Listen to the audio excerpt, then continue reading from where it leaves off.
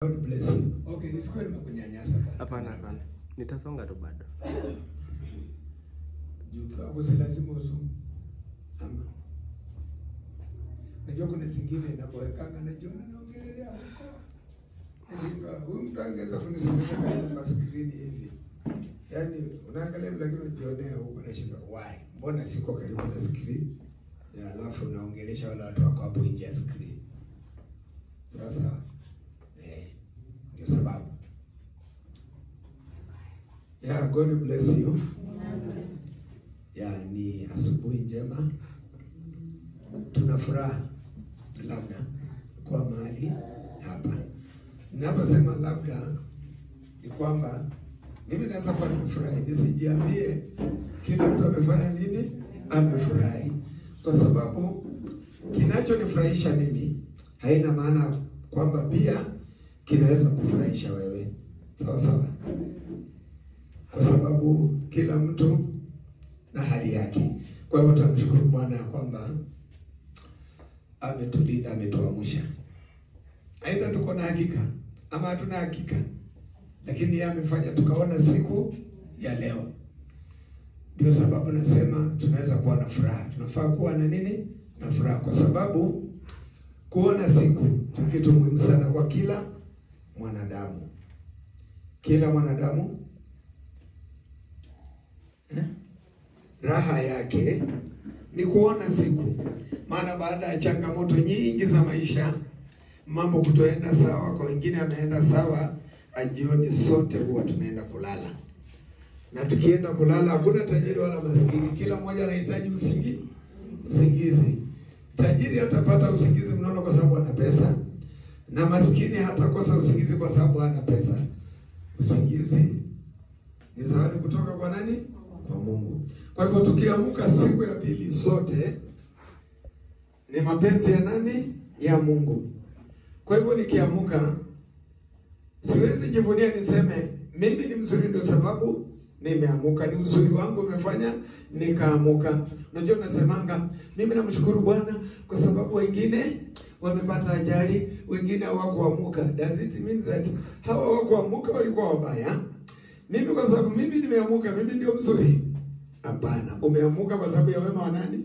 Sema tunamshukuru Bwana kwa sababu amenipa siku ya leo. Sawa? Kwa sababu hatuishi kwa sababu tunafanya yanayompendeza Mungu. Tunaelewana hapo? Tuelewe kwamba siishi kwa sababu yale ninafanya yanampendeza Mungu, kwa hivyo Mungu ana sababu ya kuniweka hai juu vitu ninafanya zinampendeza. Hapana. Licha kwamba sisi ni waovu sawa na wale wengine, sote tunaishi, tunapewa pumzi sawa. Kwa hivyo kama tunaishi, si kwamba sisi ni wazuri mbele ya Mungu. Ni upendo wa nani? Wa Mungu. Kuona siku. Ndio naona tukiona siku vile nimeamka na mafunzo mengine leo ya kwamba mwanadamu ana mamlaka kabisa ya kuwa mzuri ama kuwa mbaya, kuchukia mtu ama kumpenda mtu. Hiyo ni mamlaka wewe ulipewa. Sasa inategemea vile wewe utafanya. Amen. Mungu hata kulazimisha kumpenda mtu na hata kufanya umpende, si ndio? Kuchukia si hiari yako. Na ukitaka kupenda mtu unaweza mpenda. Na ukitaka kumchukia mtu unaweza mchukia. Na hakuna dawa utameza ndio pende watu. Iko. Twende tununue. Ningekuwa nao kwa mfuko kila wakati. Hakuna dawa tunaweza meza tuwapende watu. Kupenda mtu ni jambo ambalo mwanadamu anamiliki. Ni lako, uliumbwa na Mungu hivyo. Ndio naona Yesu anatupa amri ya kupenda. Kwa sababu anajua mwanadamu kupenda si rahisi. Na anasema ni amri yake na tena ni mpya. Kwa nini anasema ni amri yake? Kwa nini anasema ni mpya? Kwa sababu haiko kwa wanadamu. Haiko kwa amri 10. Kwa amri 10 kuna upendo. Lakini ukiwa na upendo inaweza timiza, kamilisha amri zote 10. Sasa ilikuwa tatizo kwa Waisraeli kutimiza amri 10 kwa sababu hawakuwa na nini? Na upendo. Tunaelewana? Jambo lingine ambalo nilikuwa nimeuliza kwa vijana hapa asubuhi nimeuliza swali gani? Kama ushakuwa mzuri kwa nini tunauliza kama ushakuwa mzuri? Kwa sababu kabla uokoke, mimi nadhani ulikuwa mbaya, si ndio? Although I'm not sure. Sijui. Unaona kabla uokoke ulikuwa mbaya? Sijui. Tunasema wote yes. Who knows? Na wewe unakubali hivyo ya kwamba kabla uokoke ulikuwa mbaya? Ni wangapi wanakubali hivyo? Sawa, ulikuwa mbaya. Haya, sasa je, kwa sababu kabla uokoke ulikuwa mbaya, sasa ushakuwa mzuri? Mimi sijui. Jibu tu ni moja. Mnajaribu kuwa nini? Wazuri. Kwa nini hatujakuwa wazuri? Tunajaribu kuwa wazuri. Unajua lazima tutafute reason behind. Ni nini inafanya? Kwa nini hatujakuwa wazuri? Tunajaribu kuwa wazuri ambao ni ukweli. Tunajaribu kuwa nini? Nini inafanya hatujakuwa wazuri? Kwa sababu tukiokoka tulitakiwa tuwe wazuri kwa sababu tulikuwa wabaya. Tuache ubaya na tuwe nini? Lakini sasa tunajaribu kuwa wazuri. Nini? Sababu ni nini? Kiini cha kwamba hatujakuwa wazuri bado, tunajaribu kuwa wazuri. Nini kinaweza kuwa? Sababu inaweza kuwa nini? Very simple. Sitaki nyinyi mjibu sababu nyinyi mnaweza kuwa mnakuru. Nataka watu wanijibu. Nini inaweza kuwa sababu? Tiota na jibu anaweza nisaidia. Mama Beki akwambie jibu. Hebu nipe jibu. Yeah.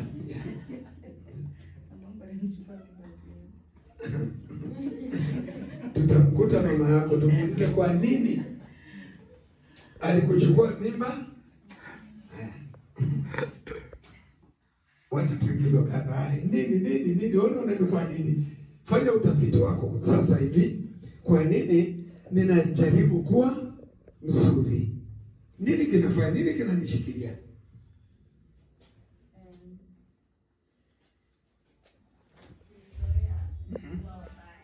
Mlizoea kwa mbaya. So, ni tabia iko ndani sasa change from that to the other one. Inakuwa ngumu kwa sababu hiyo mbaya. Ulikuwa hapo ukapata flu. Wewe kwenda ulifika hapo ukapata mnajibu hawa vijana. Huyo amewaibia.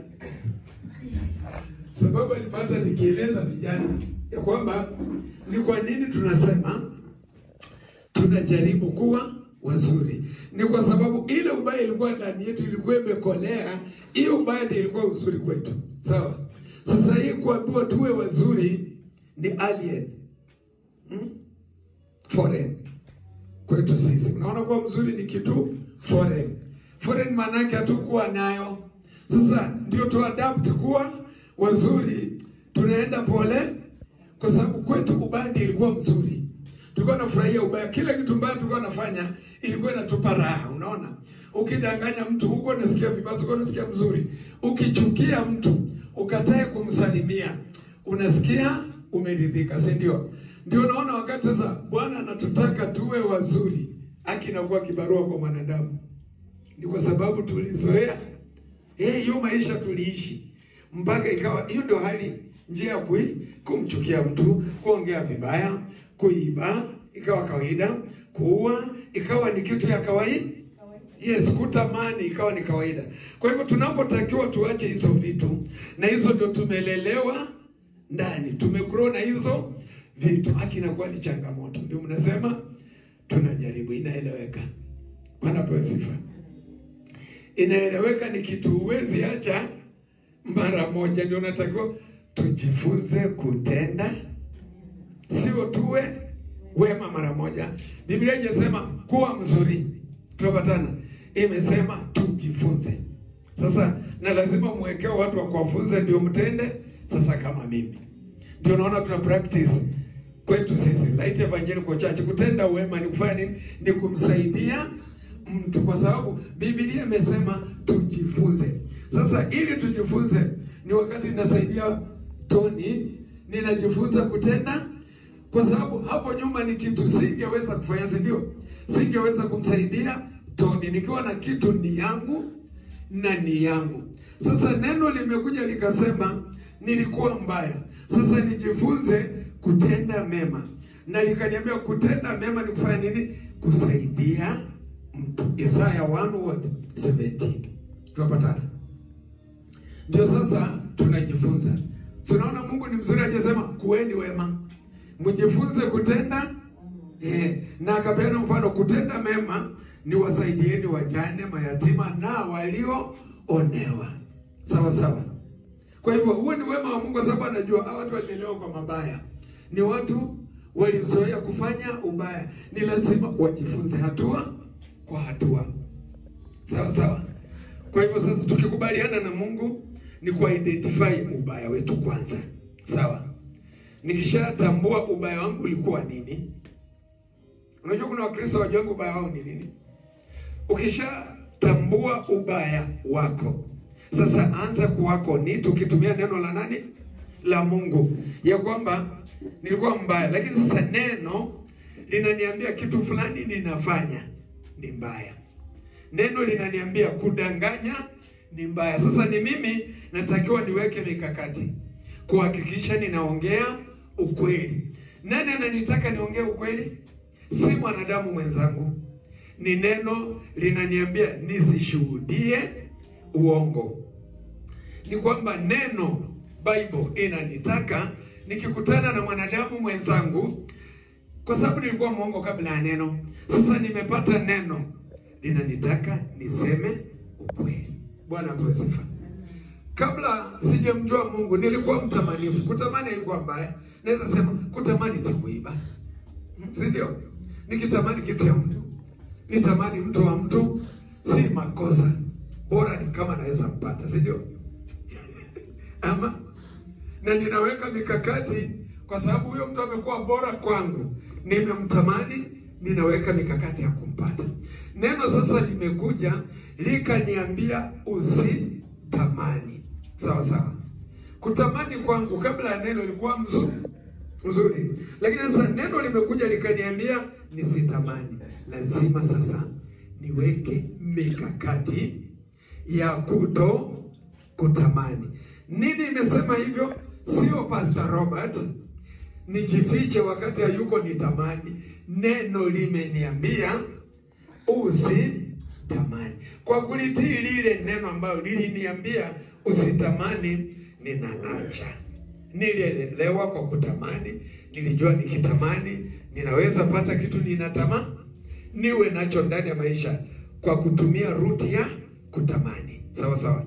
Lakini sasa neno limekuja likakata, likaniambia usitamani.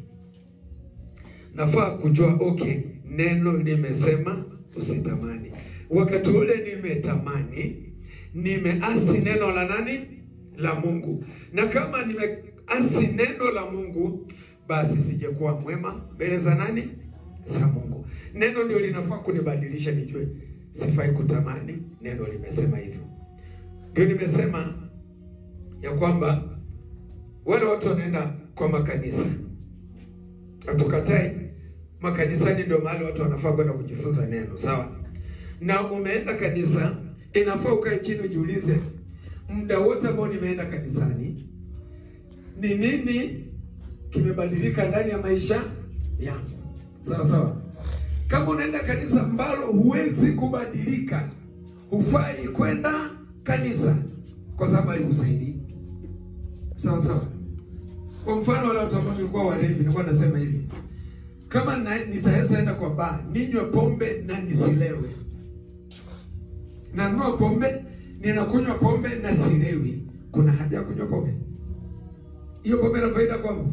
Maana faida pombe kwa mlevi ni kulewa. Sawa sawa. Ndio najaribu kusema uzuri wa kanisa kwa mwanadamu ni kumbadilisha. Sawa sawa. Kama kanisa unaenda haujaanza kubadilika, uko vile ulikuwa, ukweli kaa kwa nyumba, kwa sababu haikusaidii. Ni sawa na yule mtu, kwa mfano mgeni akuje kwako, sawa, umpikie ugali, tuseme unga ka kilo kamoja, si ndio? Mtu mmoja, alafu mwekee hapo akule ugali hiyo kilo moja, amalize nakwambia sijashiba. Sawa sawa. Nakwambia bado nasikia njaa. Utakuwa umefanya kitu kweli? Alafu rudi tena jikoni. Sio unajua unga mfuke na kuaga na kilo ngapi? 2.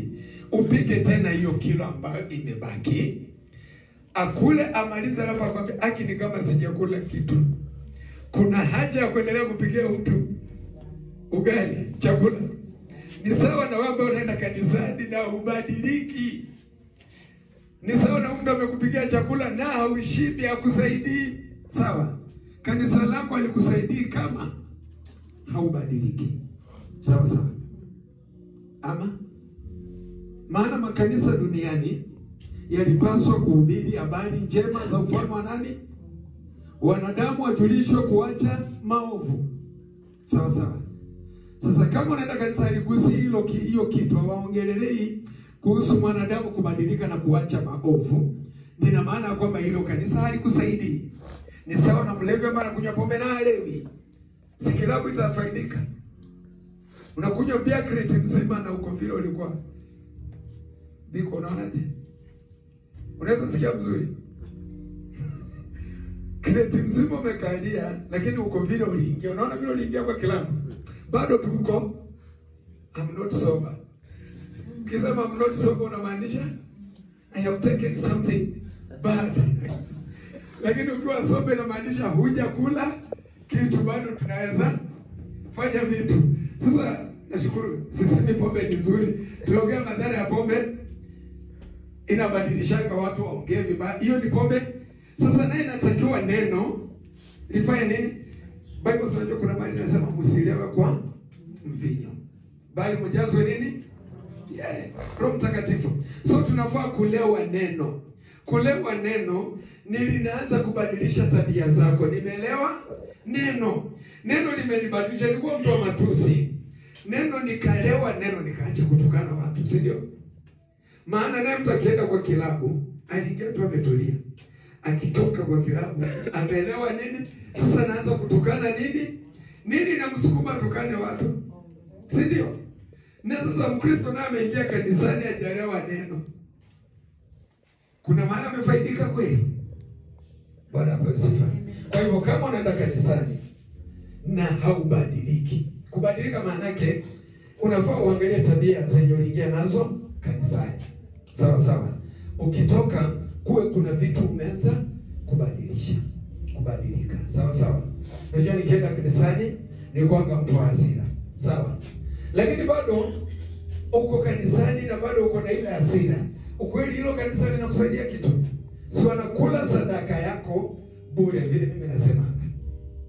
Kwa sababu unajua mtu akienda kanisani lazima abebe sadaka na hautarudi nayo kwa nyumba. Sasa wamekula sadaka yako, wewe hujafaidika na kitu. Inafaa nikikula sadaka yako kuna ka message nimekupatia, ukienda nako nyumbani pia wewe unasaidika.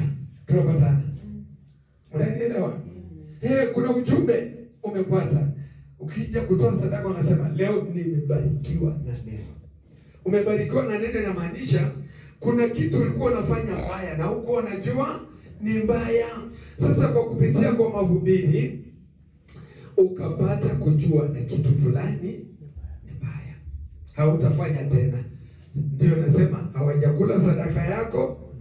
Umetoa sadaka na kuna kitu umerudi nacho nyumbani. Huyo ndio unaweza sema nimebarikiwa.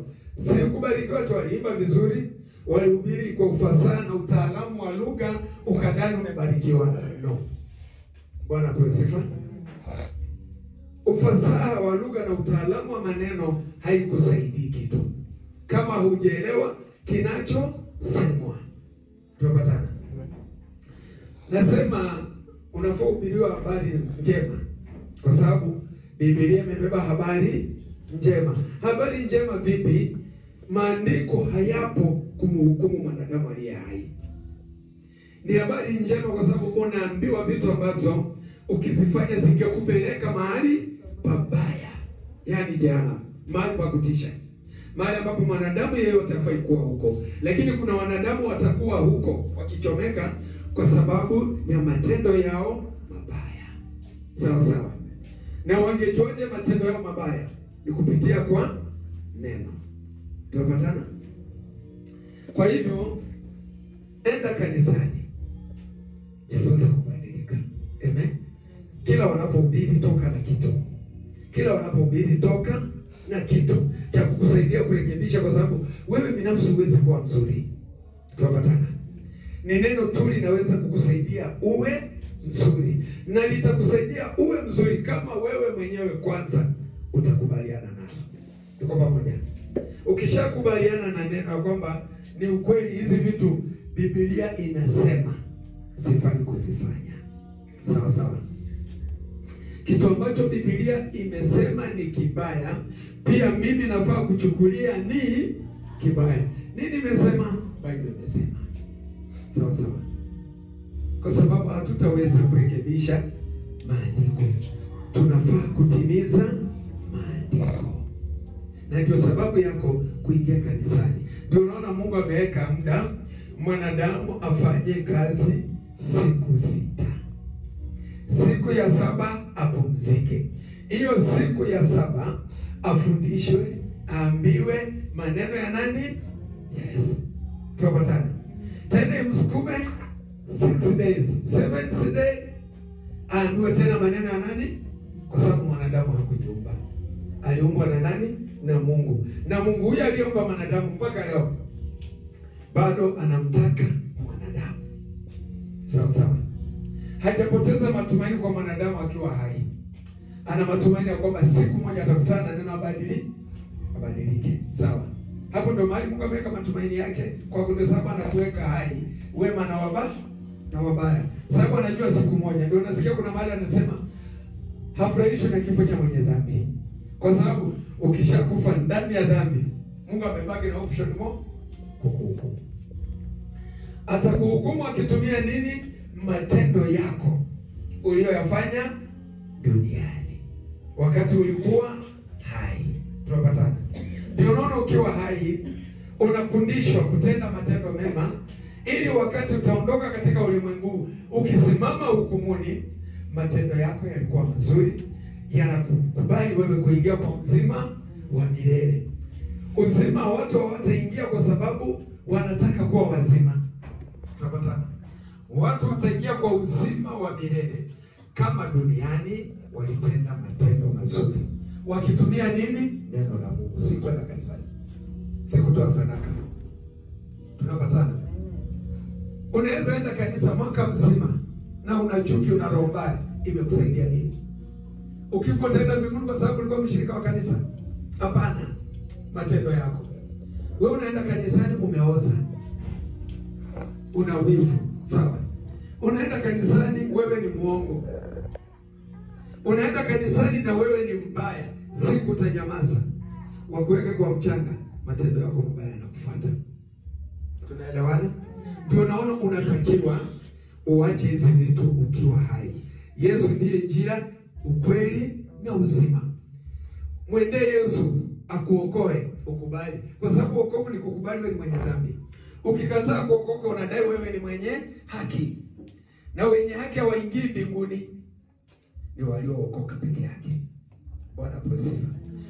Mwanadamu yeyote chini ya jua, awe na mali, awe na elimu, awe na dini, haijalishi inaitwaje, kama hajaokoka hatarithi uzima wa milele.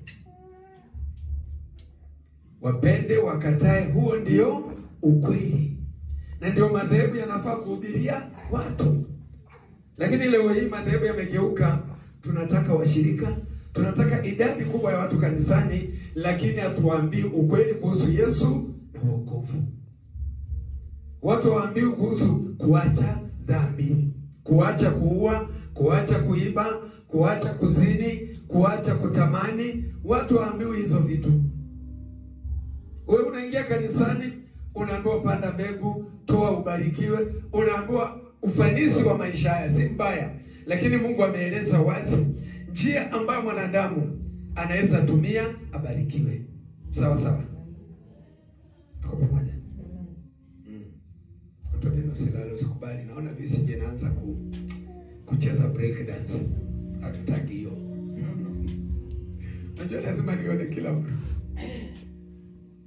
Kwa hivyo mpendwa, ni kwamba kuingia kwako kanisani, jifunze kitu na acha kitu ambacho ulikuwa unafanya kibaya. Kila Jumapili unapoenda kanisani, angalia ni nini nimeacha. Na hii inakuwa mzuri kama unatumia neno la Mungu kama kioo cha kuona vitu mbaya ambazo wewe labda unafanya. Kwa sababu mwanadamu akija kwambie, vile mtu aliuliza hapa swali ya kwamba ukaulizwa kama una roho mbaya. Unajua kuna mtu anaweza inua mkono. Sawa sawa. Je, kutoinua mkono kwako inamaanisha una roho mbaya? Si ni hautaki watu wajue wewe una roho mbaya. Tunapatana. Lakini wewe tu ndio una mamlaka ya kuacha kuwa na nini? Na roho mbaya. Tunaelewana? Badala ya kuwachukia watu, ni wewe una mamlaka ya kuwapenda. Na utawapenda watu ukitumia msingi wa neno la Mungu, kwa sababu Yesu anasema kama tunamfuata yeye, alitupa amri moja. Ni moja ya mpendane. Sawa sawa. Na unajiita Mkristo na kuna watu unachukia. Ukristo wako una maana kweli? Ndio vitu nafaa kuangalia kwamba yeye mimi ni Mkristo. Nani aliniokoa? Yesu. Na Yesu anasema nini? Nipende watu. Mbona mimi nachukia fulani? Mbona mimi simpendi fulani? Kwa nini? Na Yesu aliyeniokoa mimi ananitaka niwapende watu. Tunapatana. Ukianza kufanya hivyo, utajiweka kwa njia ambayo inafaa. Lakini kama kwako kuchukia watu ni jambo la kawaida, hujajisaidia. Bwana asifiwe. Namchukia kwa sababu vile anaongeanga.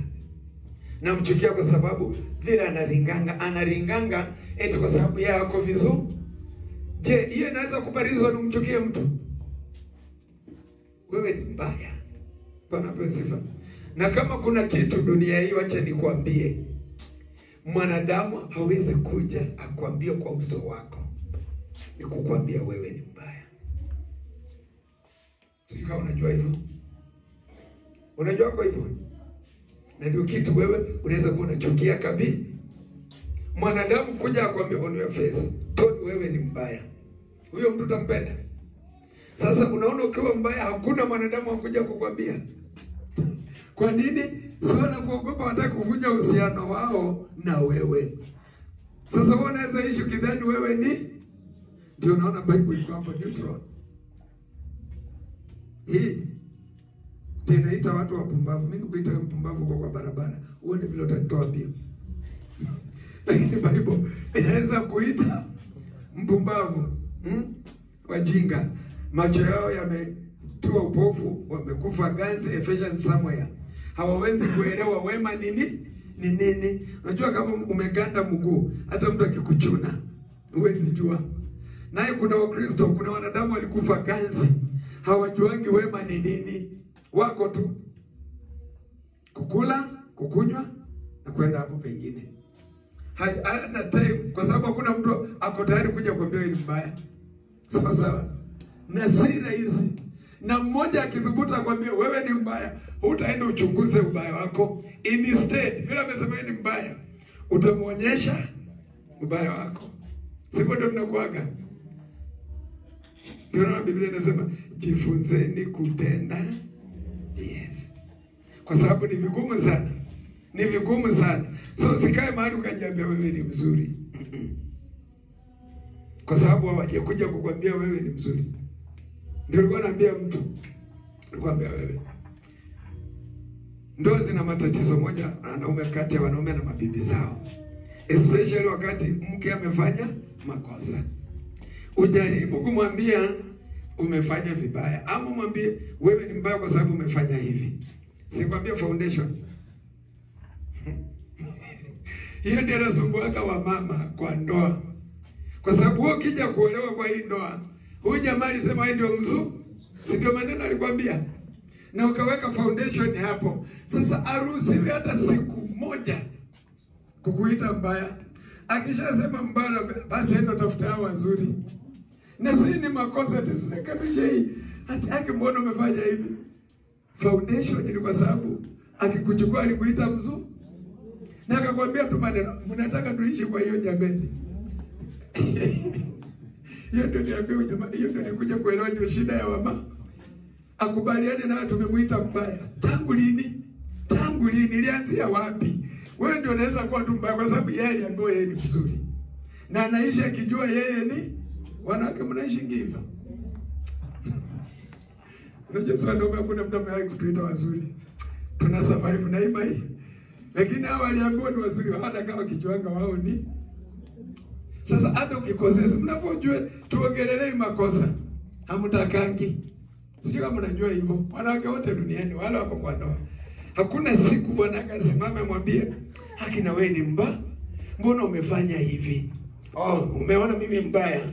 Hapana, simaanishi hivyo. Ni kitu umefanya. Okay, kama mimi ni mbaya basi, endo tafuta hao wazuri. Msijile liwekwa day one. Hiyo ndio mnakufanga nayo. Ati wewe tu ni mzuri forever hao. Aje. Kubali unafanya nini? Unakosa. Haki wanaume wanaumianga kwa hiyo kitu. Sasa wale vijana mkienda kuosiambia msichana yeye ni mzuri. Wewe mchukue tu mwambie wewe nataka kukaa na wewe. Sababu ukimwambia yeye mnawadanganyanga hivyo ndio ingie box. So unaona akija hilo ndio litakuwa tatizo lako. Hata akikosea yeye anajua si uliona ni mzuri. Sasa hii ubaya wewe umetoa wapi? Sasa ndio umeanza mbona huko na day one yeye ni uachane na yeye. Sasa inageuka na kuwa tatizo kwa huyu mtu kwa sababu yeye anaisha kijua yeye ni mzuri. Unajua watoto wa kike wanakuaga hivyo. You are beautiful, sijui what. Sio wanaambiwa kwa hivyo. Haki hiyo kitu inaingia kwake. Haki ni mbaya sana. Sasa hata wakikosea, unajua hakuna kitu kibaya kama ile neno mwanadamu amesikia. Sawa sawa.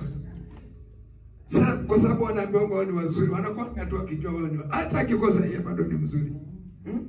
Hata akifanya kitu mbaya bado yeye ni ona tu ile uzuri yake, usione hii nini?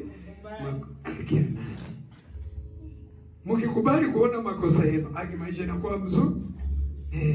Ndio naona kwa ndoa. Kama kuna mtu hawezi omba msamaha ni nani? Sijui ni nani. Hapana. Mwanamke kama amekosa aombe msamaha, atazunguka hivi. Mwanaume apatikane na makosa. Hamtatulia. Oh, mama ni mbaya. Sawa sawa. Alafu ana take time. Atahakikisha na wewe amekuweka kwa on the spot. Useme okay, so ulisema si mimi ndio mbaya. Nikaomba msamaha. Sasa ionekane yeye hakukosea. Ni wewe ulifanya, yeye akakosea. Hiyo wanaume wajue hivyo. Wakati umeshika bibi yako na makosa, jua umejiweka kwa hatari. Haitapita muda kama hajakupata na nini? Hawakubaliki depo draw. Sasa atakaje tu ukae ukishindwa kumwambia unajua ulikosea. Lazima balance hiyo kitu. Ili wakati kuna makosa mkiongelelea yake, yeye pia aongelelea yako. Si mnakuaga hivyo? Tukue equal. Lakini tunakati yeye ndio ako right. Wewe uko wrong. Kwa mwanamke hiyo hapana. Haiwezi. Mpaka utafutiwe makosa. Na ukubali makosa. Udhamu mwanaume kuomba msamaha sama sasa tunakata na kuaga trick kidogo. Lakini unajua watu rahisi wa kusamehe wanakuaga wanawake. Lakini mwanaume akikupata na makosa na inakuaga trick kusamehe. Lakini mwanamke akishika mwanaume amfumanie kwa mambo fulani mabaya, wanaweza kaa chini wafanye nini? Lakini piga picha ndio umeshika. Walter. Inakuwa shida. Ni mwisho wa kila. Yaani akaenda mjadala au babe. Naona comfort flavor. Babe, sijui nini. Imeisha. Na inakuwa Lakini mwanaume akishikwa tuongee hii tunaweza mama anarudi chini anasema okay. Lakini unajua anarudi chini juu anajua atarevenge. Vibaya?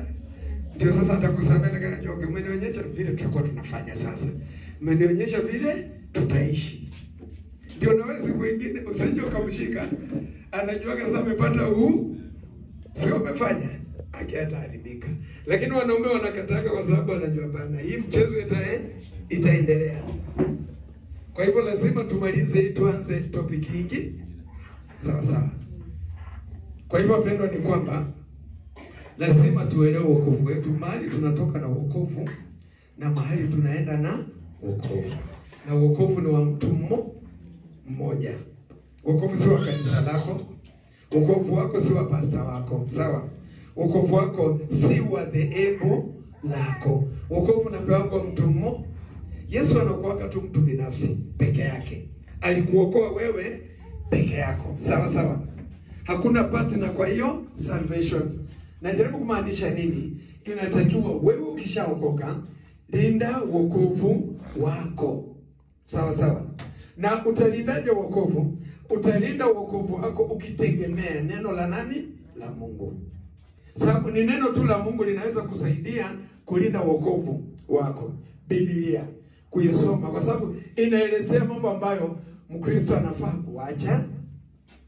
Biblia inaelezea mambo ambayo Mkristo anafaa kufanya ili aitwe Mkristo. Bwana apewe sifa. Si mambo ambayo mwanadamu anaweza tunga. Si mambo ambayo mimi Robert nitaanza kutunga nianze kuambia ati wokovu ni kufunga kitambaa na kuvaa kanzu. Bwana apewe sifa. Nianze kuambia ati ukiokoka ni kushona msalaba fulani uweke kwa nguo. Biblia haisemi hivyo. Bwana apewe sifa. Biblia haisemi ukiokoka chonga msalaba fulani sasa. Anza kutembea nao watu waone wajue wewe ni wa nani? Ni wa Mungu. Biblia haisemi hivyo. Na kama ninafanya kitu ambacho Biblia haijasema, mimi si Mkristo. Tunaelewana? Unajua ndio ukweli. Sawa sawa? Biblia haijasema nitengeneze kamba fulani, niweke beads fulani nivae kwa nini? Kwa shingo, na kamsalaba fulani kawe kanahanga hapa ati sasa mimi nimekuwa Mkristo. Hapana. Biblia haisemi, hakuna mahali inaelezea hivyo. Na Mkristo anafaa kufuata hii peke yake. Bwana apewe sifa.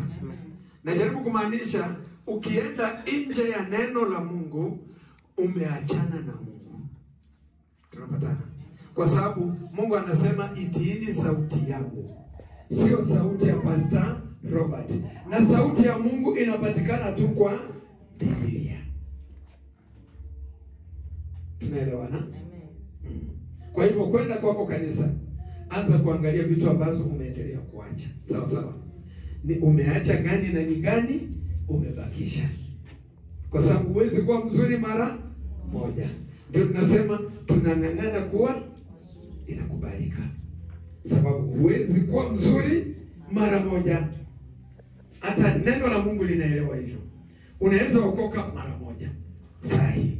Sawa sawa. Lakini kuwa mzuri it is a process. Kwa nini it is a process? Kwa sababu ndani yetu ni vitu mbaya zilikuwa zimejaa ndani yetu. Na hizo vitu ndio tulikuwa tunafanya. Na tukaona maisha yanafaa kuwa hivyo. Vile wengine wetu huku nje. Kuiba kwao si mbaya. Kuua kwao si makosa. Kudanganya ni jambo la kawaida. Kuzini kwao ni kawaida. Lakini kwetu sisi ambao tumeokolewa, kuacha dhambi ni nguvu za nani? Za Mungu. Sawa sawa.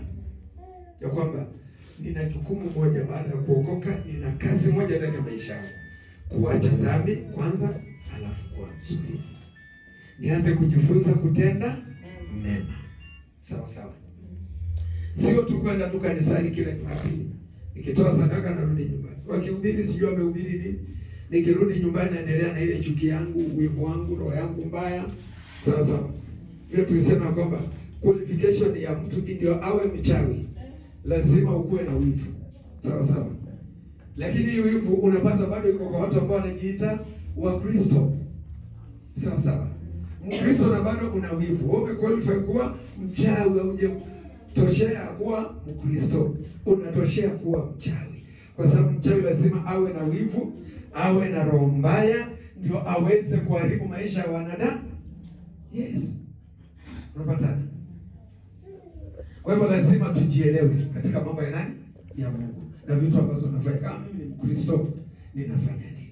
Sawa sawa. Ndio najivunia kwenda kanisani, sawa? Najivunia tu kutoa sadaka. Bana, nafaa nijivunie ya kwamba kuna vitu nilikuwa ninafanya na kupitia kwa neno la Mungu na wokovu sasa sifanyi, inanipa furaha. Furaha. Yes. Ama furaha ni kwamba kuna vitu niliacha. Kwa hivyo adhabu ikija kwa sababu ya hizo vitu, mimi nimeokoka. Nimeokoka, nimetoka ndani.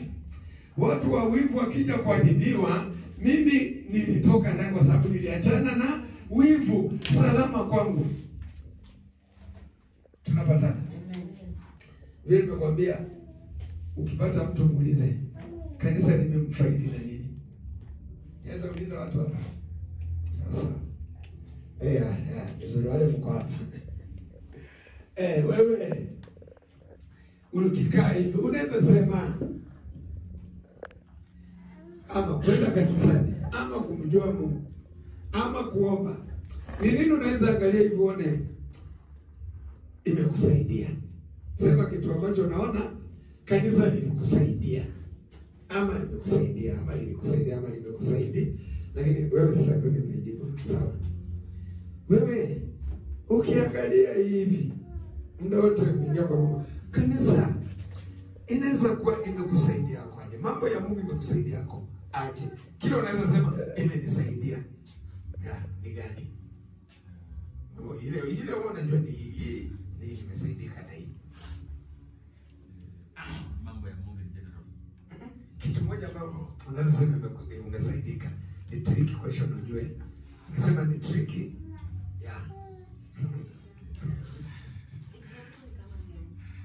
It is not a straight question. Sasa nataka unipe jibu kama nakushika. Ndio sababu nasema it is a tricky, sio straight. Haya. Menisaidia kubadili njia zangu. Okay. Sawa. Sitajibu mtu kwa sababu wengine watajifunzia wapi? Hapa. Hiyo ni yako. Mwingine. Sasa huyo alisikia. Alikuwa kwa muziki. Sasa wewe, chonga sana. Kanisa inaweza kuwa kusaidia kwa nini? Wewe sasa binafsi. Sisemi kwa upendo. Lakini tukisema mambo ya upendo kusaidia nini hapo? Hiyo kusaidia nini? Tunaongea kwa upendo. lakini kitu ninasema imenisaidia ni kuthamini mwenzangu. Hiyo inakusaidia wewe kuthamini mwenzako. Sawa. Recho. Wewe sasa ukikaa tu hivi. Yaani hiyo sasa ni binafsi. Unasema personal. Wewe mambo ya Mungu tangu ingie imekusaidia yako nini? Ile kitu unaweza sema tu after all. Nianze mambo ya Mungu. Faida yenye mimi nimepata ni kuelewa ni nini nafanya. So naweza chukua hii ni nzuri ama hii ni mbaya. Okay, sawa. Mama Beki. Nini unaweza kaje? Najua naweza sema Bili nisaidie nikapata kazi. Nilikuwa sina kazi, nilikuwa sina mtoto. Kuingia kwa mambo ya Mungu ikanisaidia nikapata mtoto. Wewe kanisa chenye imenisaidia ilifanya nikajua ukweli wa Mungu. Sikuwa najua ukweli mwingine. Okay. Sawa, hakuna nini. Miriam. Neno la Mungu limenisaidia. Tuseme neno kanisa likusaidia aje? Nasema kanisa. Limekusaidia aje? Si neno. Labda wewe useme neno lakini mimi nataka chenye tumebenefit si neno. Chenye nimepata. Umefaidika na nini?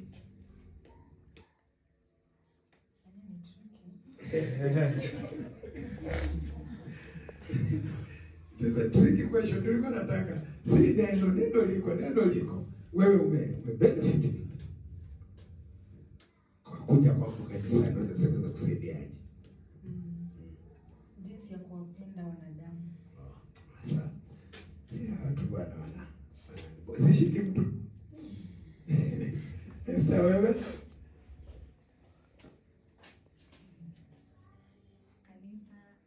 kusaidiaje?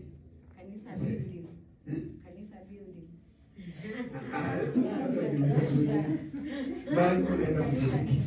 Mahali unaenda kushiriki. Kanisa ni roho yako, kanisa ni wewe. Ndio hekalu la nani? Wewe. Sasa ukikaa chini hivi angalia nyuma unasema. Okay, mimi limenisaidia kujua vitu zenye nilikuwa naona ni nzuri kwangu mbele za Mungu si nzuri. Okay. Kuna neno baya sana. Kuna mtu nitashika. Haga. Nataka watu wameponyoka. Nilikosea kuambia ni triki. Mkanoa. Majibu. Gabo, kanisa za kwenda kusaidia. Wewe unakusaidia. Kama tajo. Lakini think ulipata leakage. Sasa. Atuambie wewe kanisa za kwenda kusaidia kwaje? Kusaidia.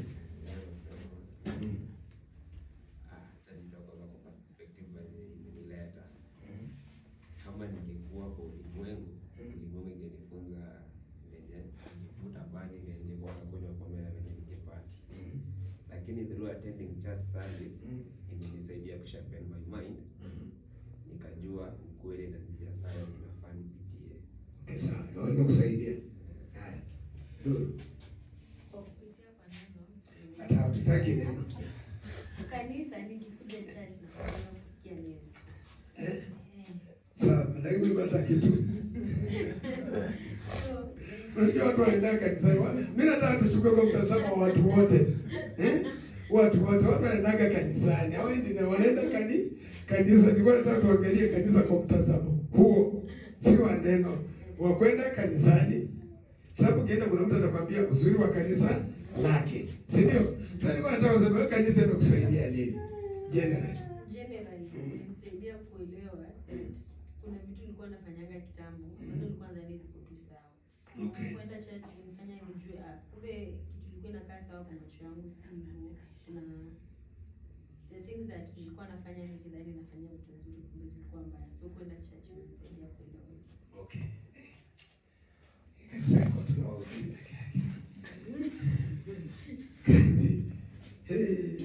Mkitoka hapo mfuke kwa kanisa. Naona kumbe mnaweza saidia. Kadhi Kanisa imenisaidia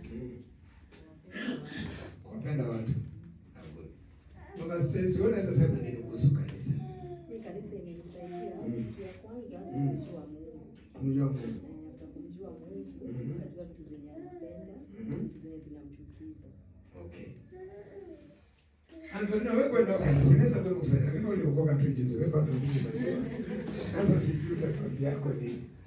Lakini wewe ulikuwa unaendaga kanisani. Mimi kanisa imenisaidia kwa kwenda kwa kanisa imenisaidia kwamba nilikuwa na chuki mbaya sana, hata nikikutana na mtu nikimchukia siwezi kumsalimia sana. Sasa hivi nasikia roho yangu iko na amani tangu uokoke. Mama Tatiza ndiye amekaa kwa kanisa miaka amezekea huko, kwa mwanaume mko mmea kiara yule kitu kimeisha kwa kichwa. Haya, tuambie wewe kanisa imekusaidia kwa aje? Sasa kanisa kundera mama nelekoka. Wewe mtu mubaya. Kanisa yandetera lidembe namanya katonda. Kindi namanyeti ukana uchase kana kitu kirayi kabisa kuba onye nabange ndianze eri kikumana. Kengana omuntu remananga kiki machikyo kiki. Okay. Kwa hivyo kanisa ilikusaidia kuwa na upendo. Sababu kabla hujaingia kwa mambo ya Mungu kuna chukia watu. Good. Sasa ndio nasema nyinyi wote mmeponyoka bwana. Nasema muende tu mfungue makanisa. Simujipigia kwa makofi tu kidogo.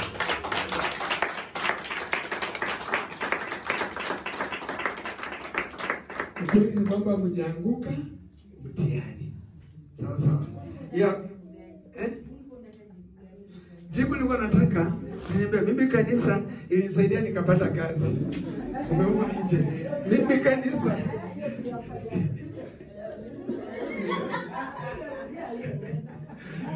kanisa ilinisaidia, nilikuwa mgonjwa. Kanisa ilinisaidia. Sasa sigonjeki kila mara. Kanisa ilifanya nini? Hao ndio watu wamepotea. Unaona watu wale wanasema hizo vitu wamefanya nini? Wamepotea. Kanisa halijawasaidia kitu. Bwana apewe sifa. Hiyo ndio jibu nilikuwa nataka. Sasa sikia nilikuwa nasema ni tricky. Ukijaribu kuniambia hivyo, najua saa inafaa tuongee na wewe. Kwa sababu huku nje watu wanadhani kwenda makanisani hizo vitu mmeskip zote. Ndio zimefanya watu mpaka leo wako wapi? Kanisani. Mtu ako kanisani kwa sababu alienda huko hakuwa na mtoto, sasa akapata nini? Mtoto. Alikuwa amehangaika hana kazi, akaenda hapo kwa nasibu, yani kwa bahati, akapata kazi. Sasa hiyo imefanya yeye anaendanga kanisani. Ama haifanyiki hivyo? Na ni mtu anakuambia ni kanisa yangu wewe. Ndoa yangu ilikuwa na shida. Huyu pastor ndiye alifanya nini? Aliniombea. Sasa huyu mtu haendi kanisani neno. Anaenda kwa sababu huyo pastor ndio Mungu wake. Alimuombea shida ikafanya nini? Sasa hapo ndio wanadamu wote wamepotelea. Tunapatana.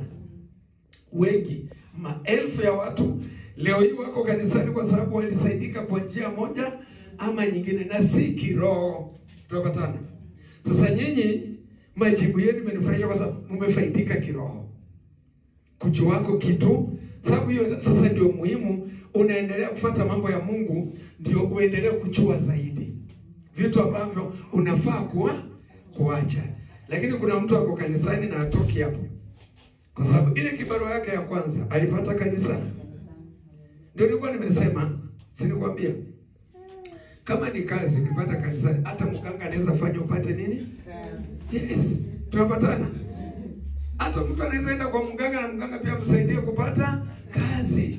Kwenda kanisani upate kazi haimaanishi sasa umekuwa mtu wa Mungu. Kuna njia ya mtu kuwa mtu wa nani? Kwanza kusikiza neno na kuanza kuona udhaifu wako ukitumia na kuanza kurekebisha vitu. Tunapatana. Ulikuwa unafanya hivi, sasa kwa kuingia kwa kanisa na kusikia neno kuna kitu uliacha. Hivyo ndivyo Mungu anataka tuishi. Tunapatana. Sawa sawa. Okay. Mkija kwa wahubiri sijui kama mtakuwa kama mimi. Unasimama bila kuwa na kitu. Mtaweza mkuwe na makaratasi nyinyi, mkuwe na makaratasi, muandike hapo.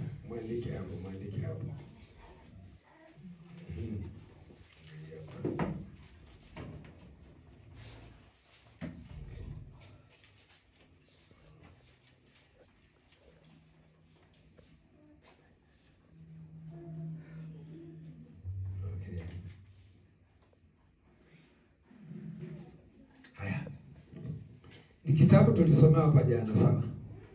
Na wewe unakumbuka ni kitabu gani? Yeye alianza na message yako. Waambie mama mahali anafungua. Ephesians chapter 2. Yeah. Sawa. Waefeso 2. Wanataka kuna mahali tuzingatie sana. Nasema hivi. Sisi ambao tumekaa hapa, sisi nasi mmeshapata Ephesians 2, mmepata. Sasa inatuambia sisi nasi, ikisema tulikuwa wafu, ina maana kwamba kuna mahali tumevuka, si ndio? Sasa neno alituaddress kama wale ambao bado tuko upande ule mwingine, inatuaddress kama watu ambao tulivuka. Hata majibu umepeana inaonyesha mshavuka. Hata kama mnangangana lakini mshafanya nini? Mnafaa kutritiwa kama watu wako kambo. Hatufai kuwa treat kama wale wako. Yaani kiwa treat nisiwasukume vibaya sana sababu mshavuka pande hii. Lakini kama mnakumbuka hapo nyuma tulikuwa tunasukumana vibaya kwa sababu tulikuwa ngambo ile ingine. Lazima Tuwapige viboko, tuwabikilishe, tuwakanyage, tuwapige mateke, lakini sasa kumevuka, tunafaa tuwahandle na kaheshima fulani. Tunapatana? Sasa lazima mbebwe na kaheshima fulani na nani? Na Kristo. Ndio tunaambiwa hivi, ninyi mlikuwa wafu kwa sababu ya makosa na dhambi zenu. Tulikuwa wafu. Sawa sawa. Hatukuwa namjua Mungu. Vitu ambazo tulikuwa tunafanya. Lakini sasa sisi si wafu tena kwa sababu ya nini? Ya dhambi. Nini kinatufanya sisi si wafu kwa ajili ya dhambi? Kwa sababu tumejua dhambi na tumeondokea dhambi. Tunapatana? Hatuishi tena kwa kufanya hizo vitu ambazo tulikuwa tunafanya. Na hatufai kuzifanya tena. Sababu zilikuwa zimetuua na zilikuwa zinatupeleka jehanamu. Dhambi hazina usuri wowote na maisha yetu, tulijua hivyo. Ndio sababu tukamkimbilia Yesu. Kwa hivyo hatukumkimbilia Yesu kwa sababu tulikuwa na shida ya changamoto za maisha. Ni kwa sababu uhusiano wetu na Mungu ulikuwa mbaya. Bwana apewe sifa. Si ndio kweli? Ndio niingie kwa wokovu ni kwa sababu vitu nilikuwa ninafanya, si ndio? Zilikuwa zimevunja uhusiano wangu na Mungu. Na nilihitaji mtu wa kunipatanisha na nani? Na Mungu. Ndio wakati waliniambia habari za Yesu anaokoa, anasamehe dhambi, nilianguka miguuni pake, nikamtaka aniokoe, anisamehe dhambi, na ikiwezekana afute jina langu kwa kitabu cha wenye. Tunapatana? Kwa sababu ni mimi nilijiandikisha kwa kitabu cha wenye dhambi. Nilijiandikisha aje? Kwa kufanya mabaya. Bwana apewe sifa. Tunaelewana? Ndio nimwambie alifute jina langu. Mbona nikoshwa jina langu linapatikana kwa kitabu cha wenye dhambi? Sababu najua mimi already ni mwenye. Nikiangalia vitu ninafanya, Bwana apewe sifa, zilinifanya nikajua mimi ni mwenye dhambi na ukweli ninamhitaji Yesu, sio dhehebu. Tunapatana? Ndio ili uokoke lazima uwe ulikubali wewe ni mwenye dhambi. Na dhambi zilikuwa zimekuua. Ingawa ulikuwa hai, wanadamu wanakuona unaishi, lakini mbele za Mungu anajua umekufa. Umekufa, na ukifa Mungu anakuona motoni. Nini kitakacho kupeleka motoni? Kwa sababu hauna Mungu, unafanya vitu mbaya. Wewe na yule shetani ambaye alimuasi akatupwa ndani ya moto, mko pamo. Sasa ukifa, mahali alitupa shetani kwa sababu amemuasi, na wewe ambaye pia umemuasi, ukifa ndani ya dhambi, unatupwa ndani ya moto saa hiyo hiyo. Tunapatana?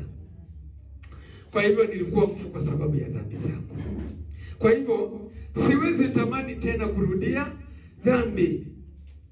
Tunaelewana? Wacha niwape kisa kilifanyika mwaka fulani. Si kisa kizuri, lakini pole kwa kutaka kusema hivyo. Nataka kuongelea madhara ya dhambi. Ni sawa na mtu ambaye amejiwekea sumu akanywa, akitaka afe, lakini baadaye apate bado anahitaji kuishi na ameshakunywa sumu. Tunapatana? Na unajua ikishaingia kwa mwili inaanzanga madhara saa hiyo hiyo. Dhambi nayo ikishaingia kwa mwili inaanzanga madhara saa hiyo hiyo. Kuna mama fulani tulikuwa naye kanisani mwaka fulani. Mumeo kwa bahati mbaya alikunywa sumu. Tulikuwa na kama hali hapo chini. Usiku sijui saa 8, ilikuwa saa 8 hivi. Na wakamkimbiza Kenyatta majirani. Bibi alipopiga kamsa, majirani wakaja wakaita ambulance wakampeleka Kenyatta. Kwa sababu alikuwa mshirika kanisani. Siku iliyofuatia tuliamkia Kenyatta tukampata. Mimi na I think I was the last person kuongea na yeye.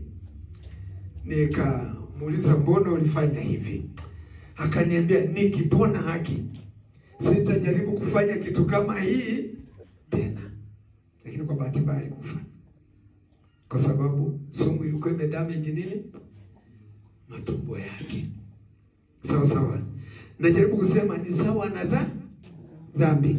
Mwanadamu akifa katika dhambi, already zimekwisha haribu maisha, hakuna repair. Alitaka kuishi. Aliniangalia kwa macho akisema, "Pastor, nikipona sitajaribu." Nikamwambia, "Umefanya kitu mbaya." Lakini na kumbe wakati ule nilikuwa nasikia hospitali wakisikia walikuwa wanataka kujiua.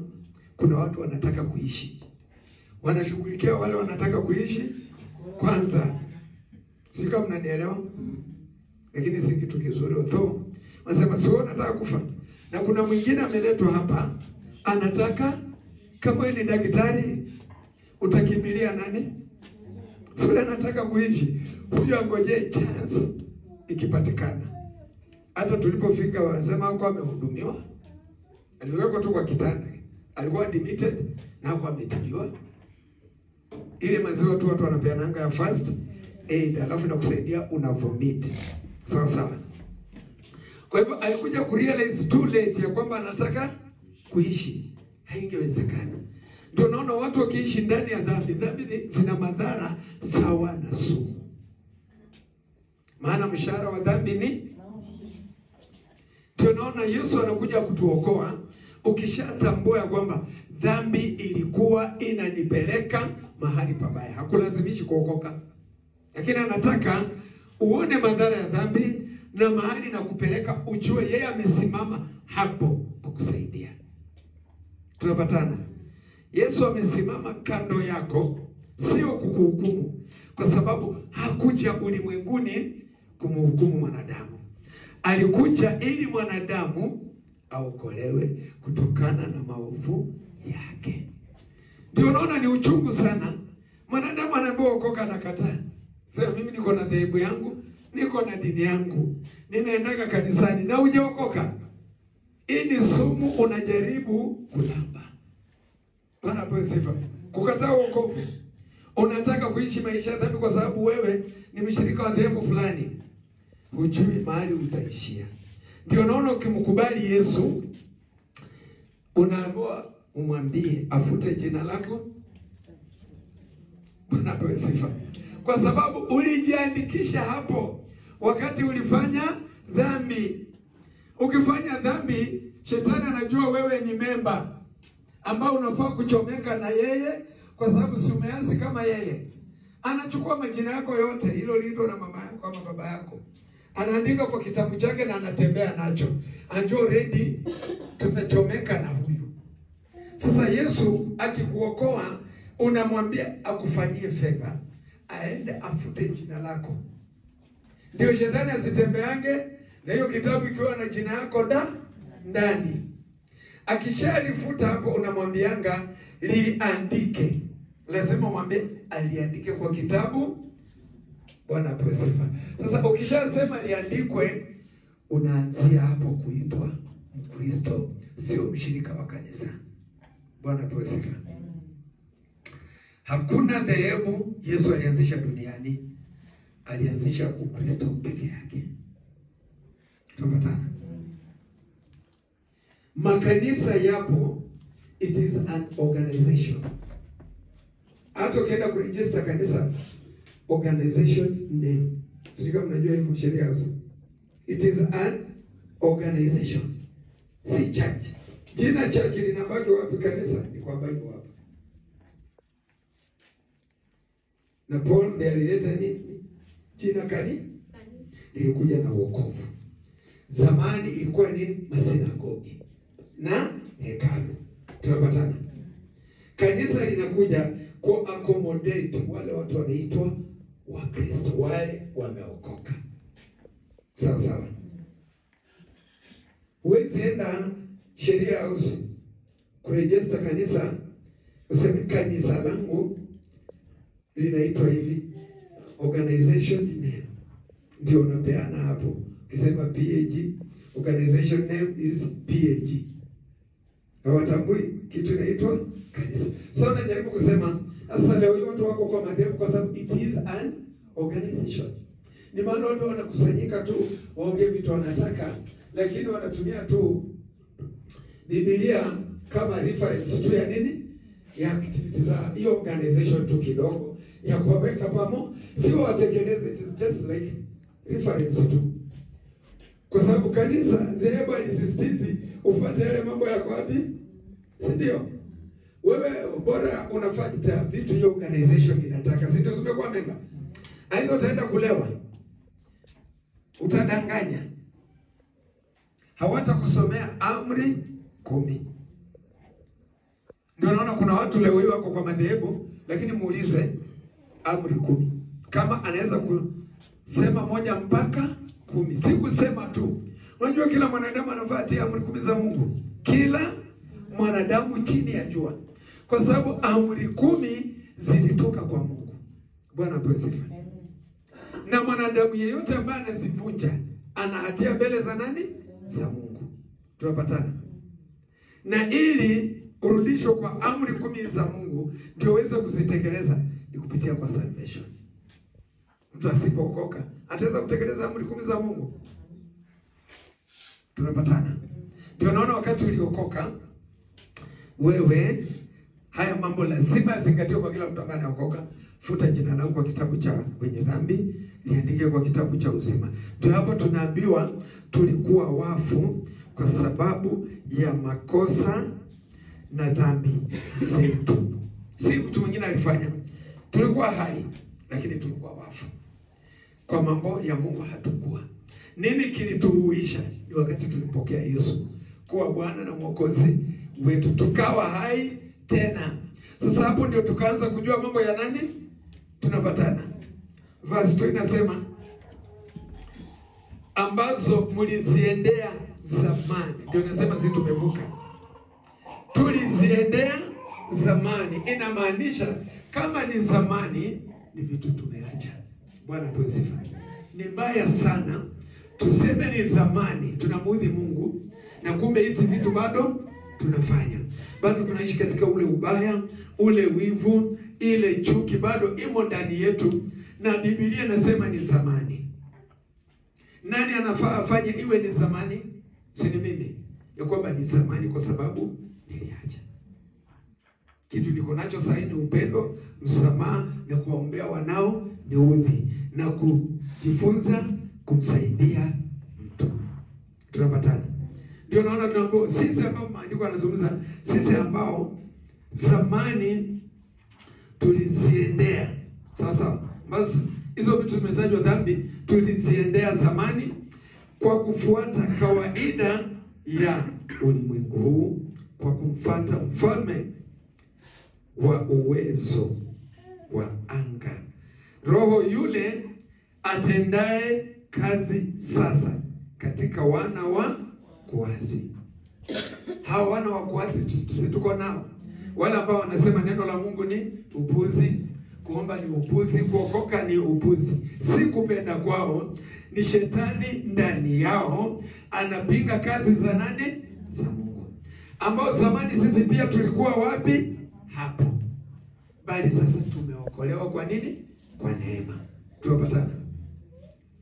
Yaani kuna kitu tulijua ambacho hatukuwa tunajua. Sawa sawa.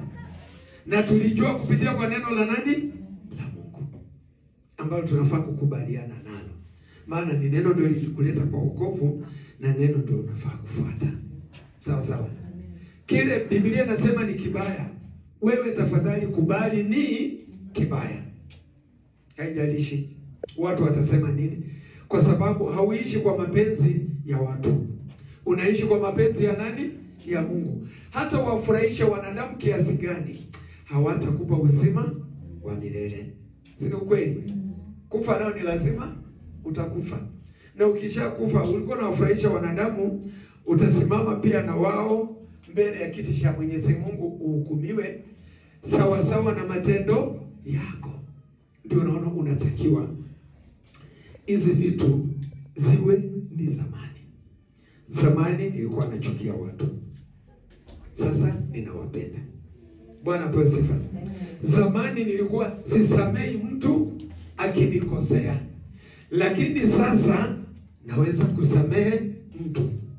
Tuko wengine wetu kweli tunasamehe tukikosewa. Tunapatana? Siwe ndio uko na jibu. Na kama hausamehi, sina maanisha wewe mwenyewe hauthamini Ukristo wako.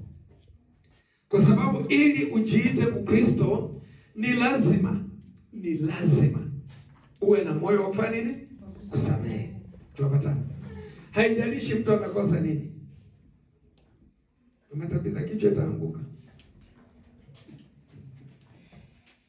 Unasikiza vitu ninaongea kweli? Nimesema nini? Najua nasikia Kiswahili, kuongea ndio ngumu. Nimetoka kusema nini?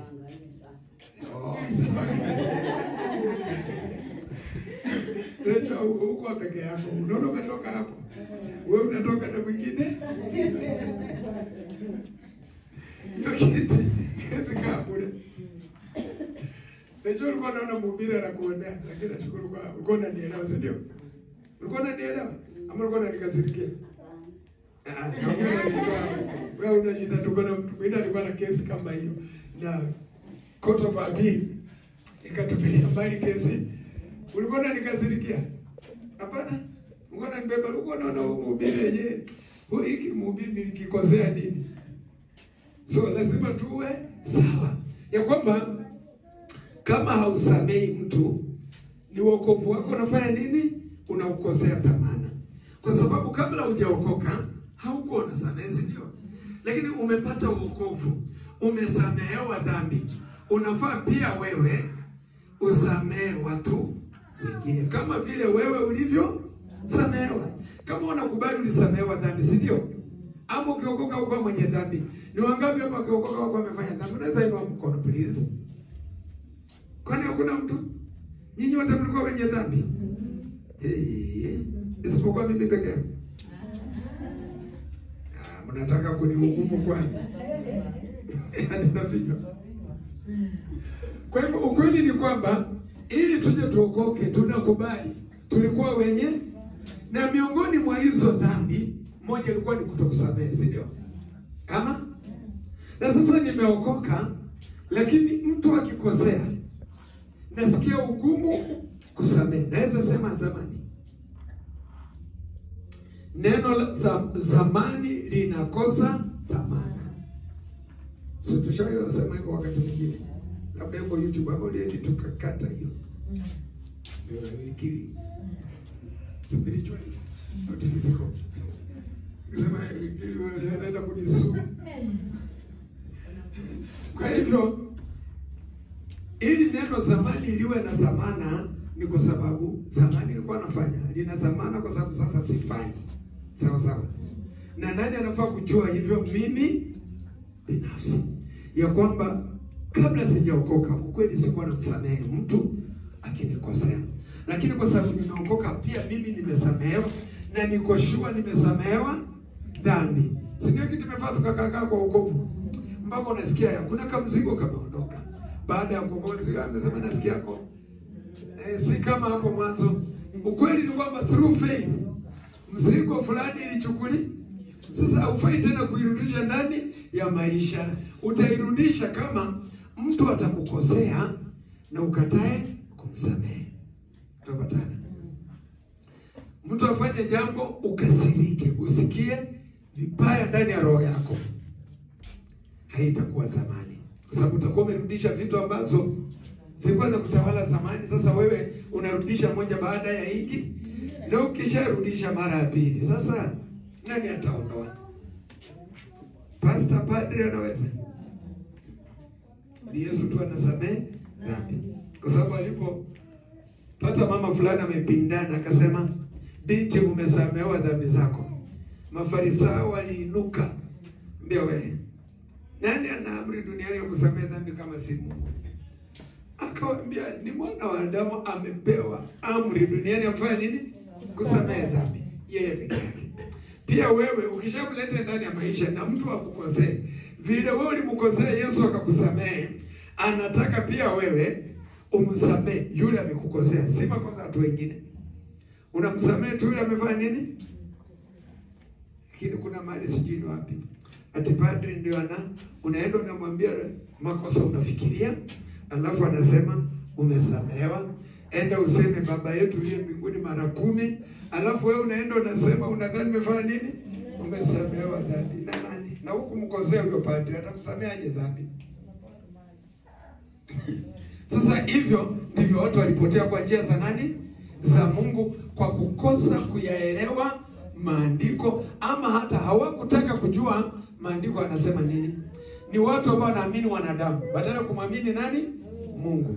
Mungu anaaminiwa kupitia kwa neno lake. Tunapatana? Sasa leo hii watu walikataa kumfuata Mungu, wanafuata watumishi wa nani? Wa Mungu. Tunapatana? Ati kwa sababu alikuombea, kwa sababu alikutabiri, na akakwambia ukweli, unafanya huyo mtu kuwa sasa ndiye Mungu wako. Chochote atakwambia utafanya tu. Achana na pastor wangu aliniombea nikapata kazi. Bwana apewe sifa. Achana na pastor wangu ndio ameniombea, unaniona kwa hii ndoa. Ni pastor wangu amefanya nimekaa kwa hii puzi wewe. Bwana apewe sifa. Ati? Yesu ndio naona sasa hii wamefikisha watu 200. 207. 209 sasa hii. Na si shetani alikuja hapa akatuambia kaburi moja lina watu zaidi ya sasa wakifungua kitoa miili ya watu wawili, wanadhani imefanya nini? Wanaacha wengine hapo chini. Sababu walikuwa wanazika na stairs, alituambia hivyo. Wanapanga hivi mpaka hapa juu. Sasa wakifungua, na huyo ni shetani anasema hivyo, na anadai hiyo ni kazi. Anaweza kuwa anatudanganya. Na anasema hawatapata wote kwa sababu kwa njia kama hiyo ameua watu milioni ngapi? Tunapatana. Nini kinasababisha hivyo? Watu walikataa kufuata neno, wakafuata hawa watumishi, wachungaji, manabii. Tunapatana. Kitu natakiwa ukienda kanisani wewe fuata neno la hii haitakudanganya, hii haitafanya ufasti mpaka ufe, kwa sababu hakuna mahali inasema hivyo. Tunapatana. Ukitaka kuelewa fasting, enda usome kitabu cha Nehemia chapter 9.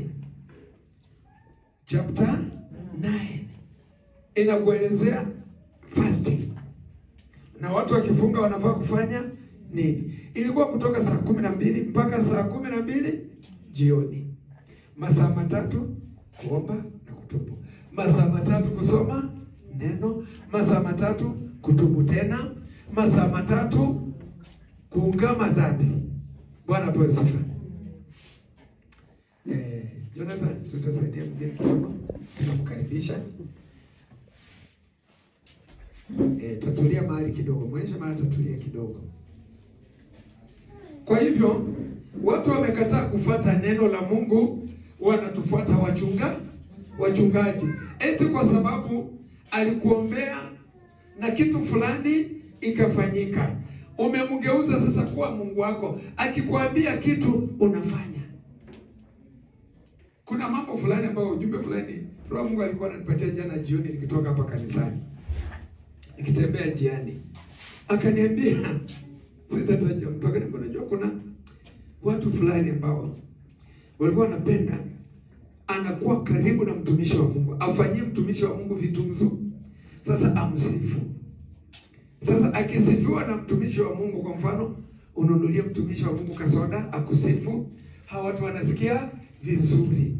Sasa ukijaribu kuconnect watu kama hawa na Mungu inakuwa tricky kidogo, wanakuwa na wakati mgumu. Wao wamezoea kujipendekeza kwa wanadamu. Sawa sawa. Hawataki kujipendekeza kwa nani? Kwa Mungu. So wanasikia uzito. Kwa sababu anataka sifa zako pastor. Nikasema nice, unajua watachoka. Yaani kuna watu wanataka uwasifu, uwaonyeshe wao ni wazuri. Sasa anasikia kama haumsifu, sasa anashindwa anafanya nini kanisani? Pana sifa. Na hapa tunataka unajitafutia sifa kwa Mungu. Bwana apewe sifa. Jitafutie sifa kwa nani? Na kujitafutia sifa kwa Mungu ni wewe kuacha kufanya vitu mbaya ambazo neno la Mungu linakataza. Tunaelewana? Yesu hakuacha dhehebu duniani, aliacha Ukristo. na Ukristo ni kuacha nini? Kutenda maovu. Tuko pamoja? Leo hii watu wanafuata wachungaji makanisani. Watu wengi wamepotea.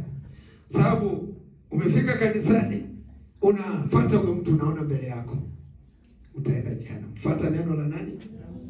Kile ambacho Biblia inasema. Hilo ndio neno la nani? La Mungu. Na Biblia inakwambia vitu mwanadamu anafaa kufanya na vitu mwanadamu anafaa kuacha. Ndio unaona Ephesians chapter 2 verses 2 inatuambia zamani tuliziendea hizo vitu kwa kufuata kawaida ya ulimwengu. Kawaida ya ulimwengu tunajua kuiba, kuua na kufanya vitu zote mbaya. Ndio kawaida ya nini? Ya ulimwengu. Kabla hatujaokoka tulikuwa tunafanya hizi vitu. Sawa sawa. Sasa tunafaa ndio iwe zamani tuliachana na hizi vitu, tunamfuata Yesu na maneno yake. Yesu ametuambia mambo ambayo tukimfuata tunafaa kufanya, si ndio? Ama sema tuelezea.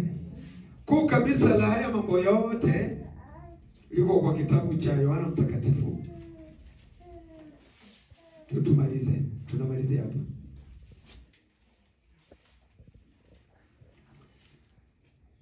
Yohana Mtakatifu mlango wa 15.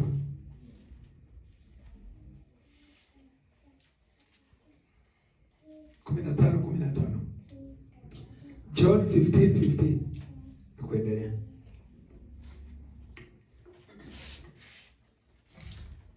Tunamalizia hapo. Nasemaje? Siwaiti tena watumwa. Kwa maana mtumwa hajui atendalo bwana wake. Kweli? Lakini ninyi nimewaita rafiki. Kwa kuwa yote niliyosikia kwa baba yangu nimewaarifu. Asante. Sisi tumeitwa rafiki. Unajua ndio mtu awe rafiki yako lazima uwe unamjua. Sawa sawa. Kwa hivyo mimi nikiweka hapa Jesus is my friend, I know him. Ukivaa hapo Jesus is your friend, you must know him. Si ndio? Hapo hakuna shortcut. Juu si kila mtu unakutana kwa barabara ni rafiki yako mpaka umjue mtu. Sasa mimi nishamjua Yesu kwa sababu ameniambia kila kitu kutoka kwa Baba. I'm no longer a slave. Ndio sababu namuita rafiki. Na yeye pia anajua mimi ni rafiki yake. Kwa sababu vitu zote Yesu alisikia kwa baba yake. Si ametuambia? Tuko pamoja. Yaani ametuambia vitu zote baba hapendi na vitu zote Mungu Baba anapenda. Sasa kwa kutufanya tujue ametuchukua kama marafiki. Anasema hawezi kutuita tena. Sema siwaiti tena watumwa. Hiyo na amekataa. Si ndio jambo unafaa kufurahia? Ama imagine anakataa sema nyinyi siwaiti tena watumwa. No, haiwezekani. Ndio unaona hata shetani akijaribu kuwakuta ati anaenda kuwashtaki sijui anasema unajua ni marafiki zangu. Achana na marafiki. Please fanya kile Yesu anasema tufanye kutoka kwa moyo. Na kitu muhimu sana upendo. Upendo ustiri wingi wa nini? Wa maovu. Si ndio mnajua hivyo? Tulikuwa tumeongea asubuhi hapa ya kwamba ukimpenda mtu huonagi makosa yake, lakini dakika ile upendo inaisha. Unaanza kuona makosa. Na nikapeana mfano wanaume upendo ikishatoka kwa mwanamke inatokanga tu. Ndio unaona hataki upende mwingine, penda tu yeye. Lakini hiyo upendo ikishatoka sasa ndio unaanza kuona makosa ya bibi. Ndio nimesema ati hata kitembea naona tembeaje. Kwani mbona wakati ulikuwa unampenda si ulikuwa unatembea tu hivyo? Ationa ona sasa hiyo ni kijiko umeacha hapo. Na wakati ulikuwa unampenda ulikuwa unamwambia babe, unaita kama babe. Kijiko ndio ile wapi? Huko unaona makosa yake. Nini kilikuwa kimefunika makosa? Upendo. Ikiisha ona vile vile yako inakaa. Sasa ndio umeanza kuona anakaa. Kwani mambo yako yanakaaga hivi? Si kama hii yangu. Upendo umefanya nini? Lakini upendo ikiwa hauonaki makosa ya mtu wako. Ndio tunaambiwa upendo ustiri wingi wa nini? Ukianza kuona unaona makosa ya mtu wako, anza kujua upendo imeanza kwenda mahali. Upendo imeanza kukupiga cheka. Lakini nyuma wewe unajua una habari na hivi tunaongea. Hii ni kama ndoto ninao. Sasa Tony, leo una habari. Lakini kuna wale wanaelewa ninasema nini. So upendo ukipungua, watu huanza kuona makosa ya mwingine. Lakini kama upendo bado upo, hakiona kitu baya. Na kitu nilisema jana na nitasema tena leo, si ndio? Mnakumbuka? Never ever trust anyone. Sawa sawa. Usimwamini mtu kwa sababu ni rafiki. Usijaribu. Nitarudia tena na tena. Tekiwezekana simame juu ya nyumba. Saidia labda nataka kwenda kwa haja ama nataka kujua naenda wapi. Watu wasijaribu kuamini wanadamu ati mtu kwa sababu ni rafiki. Never ever. Hiyo isikuwe sababu ya kumwamini mtu. Sawa sawa. Biblia inasema uwe mwaminifu na upendezwe na uaminifu. Sawa sawa. Na sisi tunaweza ona, siacha leo tufike hapo.